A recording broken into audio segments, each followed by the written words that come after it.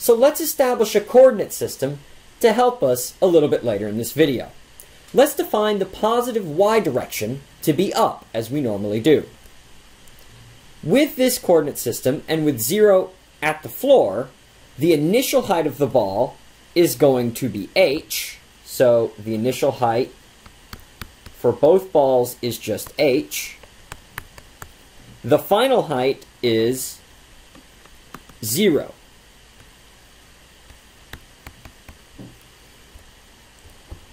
Which means the delta y, yf minus yi, as it always is, final minus initial, gives us a delta y of negative h. Now let's stop to think about the sign of work done by gravity in this particular problem.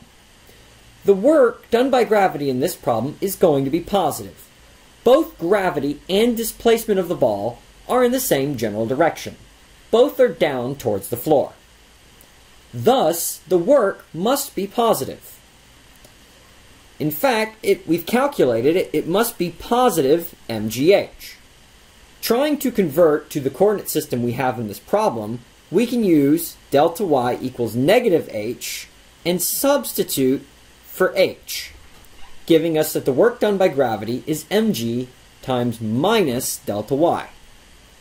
Now m and g are constants, so we can pull them inside the delta, and the negative sign comes outside, giving us the work done by the force of gravity is minus delta mgy, which if you were to expand it out, gives you the work done by gravity being minus mgyf minus mgyi. This may seem like a lot of formula manipulations at this particular point, but bear with me for a minute. It'll come in a second. Now let's think about gravity conceptually for a minute in terms of our new ideas of work and energy. So let's have some table. We'll put a little cart on it, set up a pulley on the edge of the table, and string a cart from the pulley to some weight. When I let go of the weight falls and pulls the cart, exerting a force over a distance on our cart. The falling mass, albeit indirectly, does work on the cart. The force of gravity pulling the mass down did work on our cart, which means that the relative positions of the mass and the earth have a possibility to do work. That mass just sitting above the earth has a possibility of doing work. And if you remember from last class, the possibility to do work is what energy is. In other words, there is energy in the system solely from the relative positions of the objects of the mass and the earth. We call this energy due to the relative positions potential energy. Note, the mass can't have potential energy by itself. I have to think about the relative position of the mass and the earth. It's the two objects together that give me the idea of potential energy. But we happen to know how much work the force of gravity can do on that mass, and consequently indirectly on the cart, because we've looked at it for a falling ball earlier in this video. The amount of work done by gravity is always minus delta mgy. We call this mgy the potential energy due to the relative positions of the earth and the ball, or in the case of the cart, the relative positions of the earth and the hanging mass. Mathematically, we write this as Ug equals mgy. You may see in other contexts potential energy written as Pe. I don't really like this notation because to me this looks like P times E. It's two letters multiplied together. And it makes it somewhat confusing. Since there's already a bunch of other things in physics that use the letter P, like pressure and momentum, I prefer instead of using PE or P, to use U. U doesn't seem to be used very much, so I'm going to use U for potential energy. So the potential energy due to gravity from the relative positions of, say, a ball in the Earth or a mass in the Earth is given by mgy. We choose this definition for the conceptual reason that more y, or higher off the ground, means more potential energy. This matches with our intuitive understanding. The higher an object is off the ground, the more work it can potentially do, so the more energy it must have.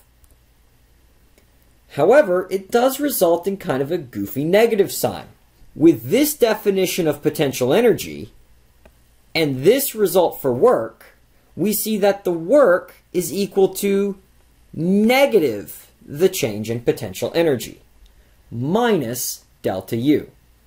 This minus sign is purely a consequence from our choices here, but we make this choice so that our definition of potential energy makes some conceptual sense. So now let's put everything together, potential energy, kinetic energy, and work, for an object just falling, probably the simplest case we can think of. So as an object just falls from a height yi to a height yf, we know that the work done by gravity on the ball is given by the change in the gravitational potential energy. Work equals minus delta U. Now, delta is always final minus initial, so work is minus the quantity U final minus U initial. Or distributing the minus sign, work is U initial minus U final. And this is the work done by the force of gravity on the falling object. But we also know from the work energy theorem that the change in kinetic energy of the ball is given by work equals delta K. Recall that this expression, where as long as we're talking about the net work, is always true.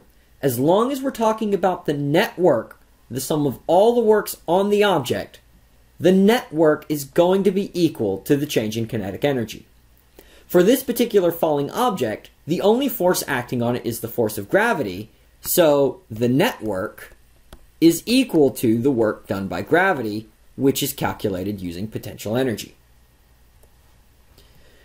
Delta is again final minus initial. Now, if we go through and set this work equal to this work, we get this expression, which after rearranging gives us something that looks a little bit more interesting. Ui plus Ki equals Uf plus Kf. Or in other words, conservation of energy. Whatever energy we start with is the energy we end with. We see that energy is conserved for gravitational forces. I can convert freely from potential energy to kinetic energy back and forth without any loss, at least in principle. The real world is, of course, a little bit messier. But we can also see that the idea of work is central to this whole thing of conservation of energy.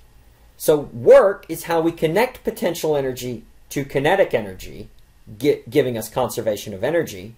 And work is also how we connect energy to our previous understanding of forces.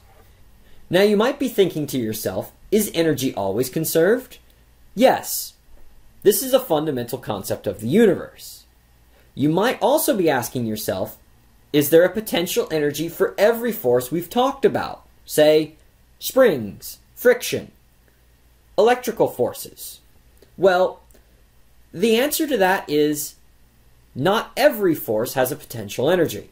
This is a concept that will be explored in one of the later videos on conservative versus non-conservative forces. In addition, I recommend that you watch some of Heath Hatch's videos to see examples of how to use this idea in physics problems. This concludes this video.